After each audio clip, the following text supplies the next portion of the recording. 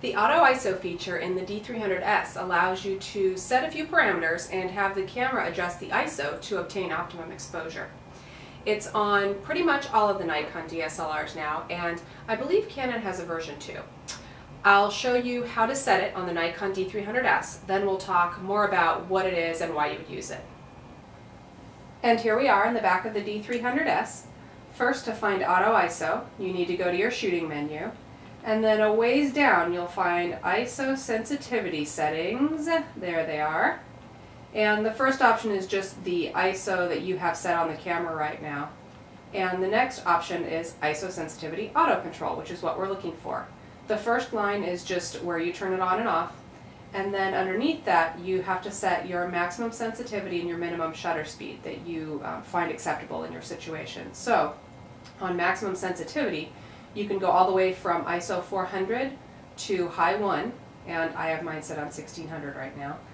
And then your minimum shutter speed that you find acceptable, you can go all the way from 1/4000th of a second all the way up to 1 second. And frankly, I don't remember what I was doing with mine last time, but I have mine set on 1/30th. So that's it, you have it set. Now you can also tell that it is set by looking at your control panel window. You can see ISO auto blinking in there. When you're setting the maximum sensitivity, or ISO, you should consider how much noise you find acceptable in your photo, because of course at higher ISO you will have more noise. And when you're setting the minimum shutter speed, you should consider what it is that you're shooting, how steady you can hold the camera, and also what your focal distance is. Something to note is that when you are in P or A, the sensitivity isn't going to change from what you set it at unless your result would be underexposed at the minimum shutter speed that you selected. So in other words, the camera will adjust the shutter speed before adjusting the ISO. Obviously when you're in S or M, you specified the shutter speed already, so it won't change, just the ISO will adjust. So, other than knowing that you turned Auto ISO on, you will be able to tell it's on when you take a photo. You will see ISO auto blinking and the ISO number changing in your viewfinder. Keep in mind that it isn't really changing the settings on your camera though.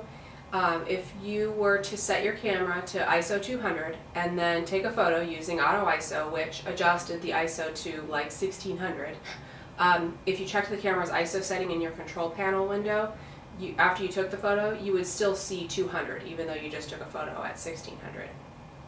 I put this option on my menu in my camera because I tend to forget what it's actually called in the camera, and if I can't find an option immediately, I'm less likely to use it. I do use it most often when I'm in aperture priority or shutter priority, and I'm just shooting around, or sometimes when I'm in tough lighting conditions and I just want one less thing to worry about. The option definitely makes me thankful for digital SLRs, because obviously you couldn't have done this with a film camera because you're stuck with one ISO. So if you have any questions on Auto ISO, or if you have anything to share about how you use it, please let me know. My contact information is all up on my website at snapchick.com.